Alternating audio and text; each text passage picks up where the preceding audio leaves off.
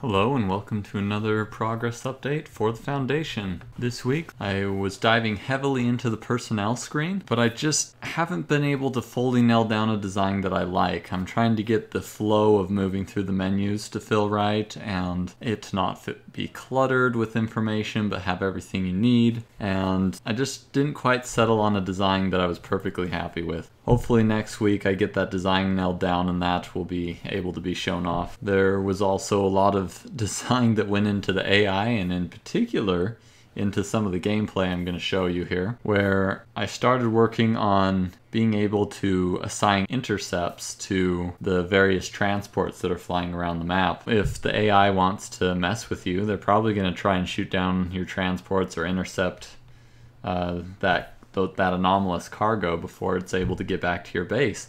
And you probably want to do the same to some of the computers as well, intercept their cargo before they can get it back. So I started working into the logic of that and really diving into it. The code part of it got really tricky. I think the design's pretty good now, but the code was quite a bit of work this week and gave me a lot of annoying issues. Still got a lot of things done, and it's very visual stuff, so maybe it'll be exciting to see. So I placed down my base.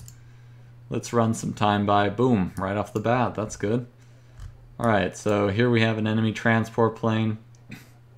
It's taken off, it's trying to go to an event. We haven't even seen the event yet, so we don't even know.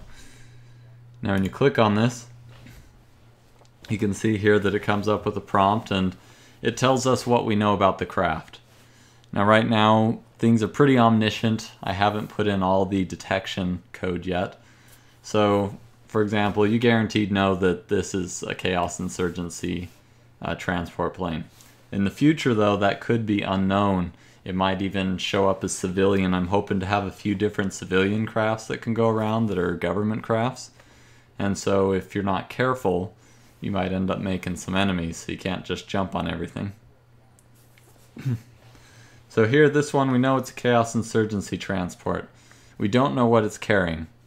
And most likely you won't know what they're carrying unless you have infiltrated their organization well enough that you get insight into their transports, because radar doesn't generally tell you what's inside the craft. However, certain higher up technologies may give you information on what it's carrying as well.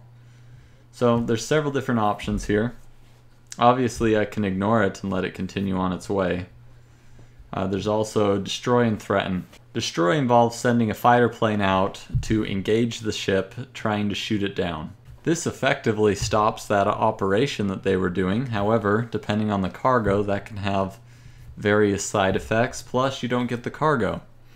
The second option there is threaten, which means that you can send your planes to try and order the plane to divert to your base. It can respond in one of three different ways. Either it'll ignore you and keep going, whereon you can select it and tell your plane to destroy it instead if you wish. It may decide to make an emergency landing to avoid you, and in that case you can send an intercept out to send an MTF team out to engage the transport on the ground and take control of the contents. Or if your plane is threatening enough and they don't feel safe, there's a chance that they might agree to your demands and divert and come to your base. Whereon, depending on the contents, you may have to either deal with those contents, deal with the troops on board. There's a variety of situations that could end up there. But that's the basic idea with how threaten will work. That's not implemented yet. The destroy section was a real pain to get all the different pieces working, and I'm still working on all the various pieces. However, the code's really starting to come together for that, and I'm feeling a lot better about it now by the end of the week.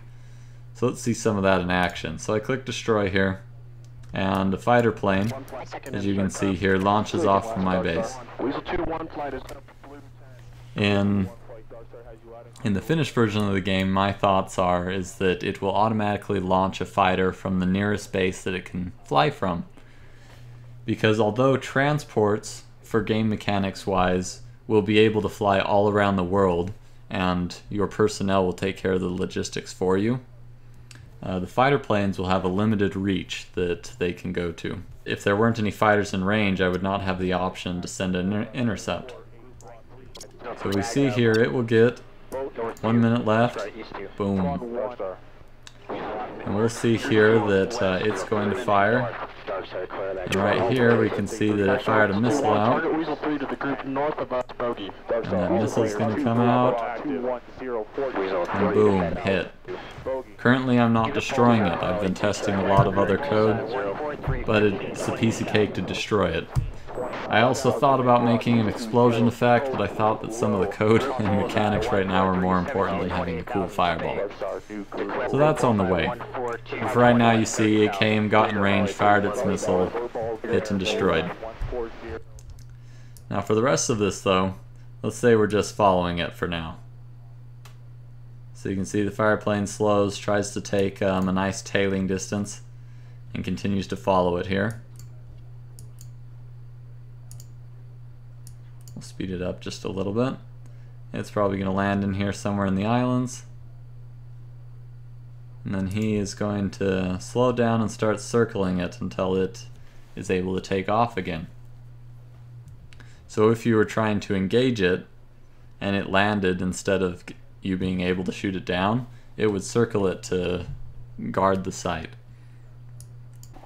Now if you see a fighter plane coming towards one of your ships, you can actually target that plane and send an intercept of your own to try and engage and shoot down that fighter before it gets to your transport. You can also send out an escort with your transports. See, code, super pain. Super pain.